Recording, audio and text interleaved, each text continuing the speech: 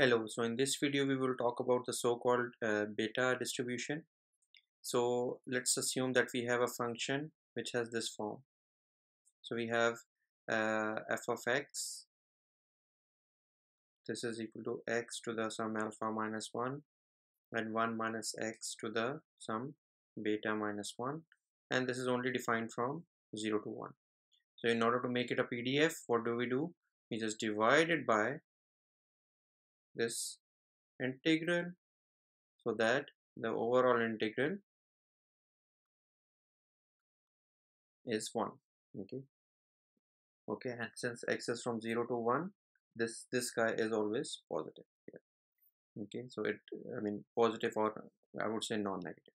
Okay, so then this guy here, this is known as the beta function for parameters alpha and beta, and this is also related to the so-called gamma function here as this guy. So then this is, this is the reciprocal of this, why this is equal to this. Okay, and then recall that what is the gamma function? Gamma function is given by this expression. So now our job is to find the mean and the variance of this beta distribution or beta random variable. For this, what we want to use the property of a gamma function, that gamma of alpha times alpha.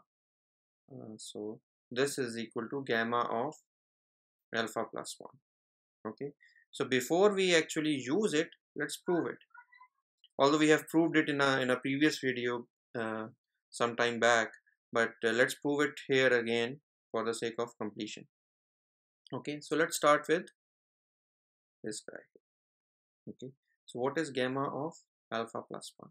By definition, we have this is equal to 0 to infinity x to the alpha plus 1 minus 1 e to the minus x dx. Correct? This is equal to 0 to infinity x to the alpha e to the minus x dx. Okay, now recall our integration by parts here. So we say u is equal to x to the alpha, du this is equal to alpha x to the alpha minus 1, and dv this is equal to e to the minus x dx, which means v is equal to minus e to the minus x. Correct? So now this is equal to uv. So this is equal to uv. U is what? X to the alpha. V is what? Minus e to the minus x, and minus v du. So this minus and this minus will make it plus. So 0 to infinity alpha x to the minus x to the alpha minus 1 e to the minus x dx. So now this guy, this alpha can come up, can come outside, and this is from 0 to infinity. You can easily see that when x is equal to 0, this guy will make the product 0. When x is equal to infinity, this guy, because it's e to the minus x, this guy will make the product equal to infinity. So that is why this goes to this will make it the product equal to 0. So that is why the product is equal to 0. So now we are left with alpha 0 to infinity x to the alpha minus 1 e to the minus x dx, which is equal to alpha gamma of alpha. Okay, so then this is the side note here, and then this guy we will use over and over again. Okay, now let's start with the mean. Now mean, this is equal to x fx dx, so which is equal to x is equal to 0 to 1. Now this is equal to, we can say what? We can say 0 to 1 x to the alpha minus 1 minus x to the beta minus 1 dx, and then we have a k. This is equal to k 0 to 1 x to the alpha 1 minus x to the beta minus 1 dx. Correct? So this is equal to what? this is equal to, note that from here, this should be equal to k times beta of alpha plus 1 and small beta. So what is k? So this is equal to 1 over beta of alpha beta times beta of alpha plus 1 beta. Okay, now we apply the definition using the gamma functions here. So our numerator becomes gamma of alpha plus 1 gamma of beta divided by gamma of alpha plus beta plus 1, or divided by, our denominator becomes alpha gamma of beta and gamma of alpha plus beta. Now this cancels out with this,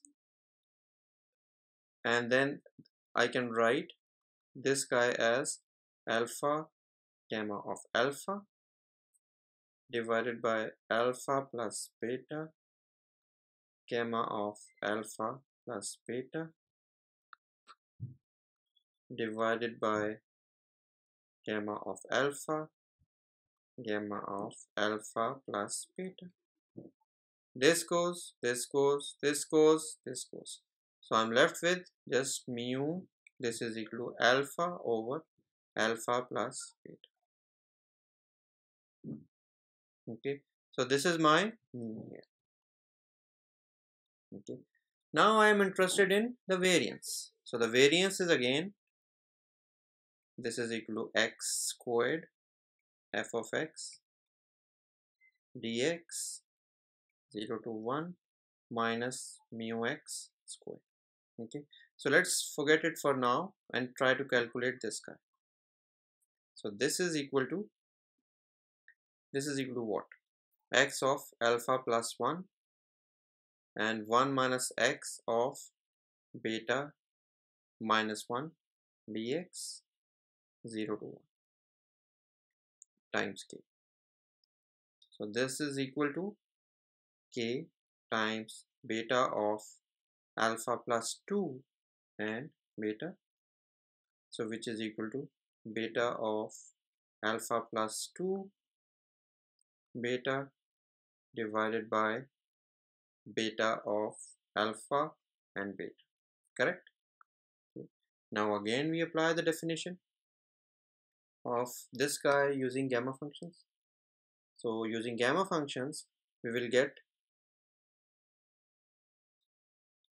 this is gamma of alpha plus 2 gamma of beta divided by gamma of alpha plus beta plus 2, and just to simplify, I am going to reverse the denominator and write it in one fraction form. So this is gamma of alpha plus beta, and this is gamma of alpha gamma of beta. Correct? This goes, this goes. Okay. Now we have this guy, this guy, this guy, this guy. So now this is easy to see that I can write gamma of alpha plus 2, this is equal to alpha plus 1 into gamma of alpha plus 1, this is equal to alpha plus 1 times alpha times gamma of alpha, and then gamma of alpha plus beta plus 2 is similarly alpha plus beta plus 1 alpha plus beta gamma of alpha plus beta. Okay, so then this guy becomes, so this was the side note, so this guy becomes alpha plus 1 alpha gamma of alpha divided by, and then gamma of alpha plus beta divided by alpha plus beta plus 1 alpha plus beta gamma of alpha plus beta and then gamma of alpha. So now this goes, this goes, this goes, this goes. So I'm just left with alpha times alpha plus 1 divided by alpha plus beta and alpha plus beta plus 1. So this is the second moment. So the variance is what? So variance is, this is equal to alpha times alpha plus 1 divided by alpha plus beta plus 1 minus alpha over alpha plus beta squared. Okay, now you can leave it like this, or you can write it in a simplest form, and this is just basic algebra here, and in that sense you have to write it, I suppose, like this. So this is your variance of a beta distribution. Okay, so now all we have done is we have applied the definition of the beta function in terms of the gamma function and use one property of the gamma function repeatedly to come up with this expression. So now in summary, what we have done is we have introduced the beta distribution, and we have derived how to derive the mean and variance of that distribution. Okay, so this is it for this video. Thanks for watching and hope you like the video.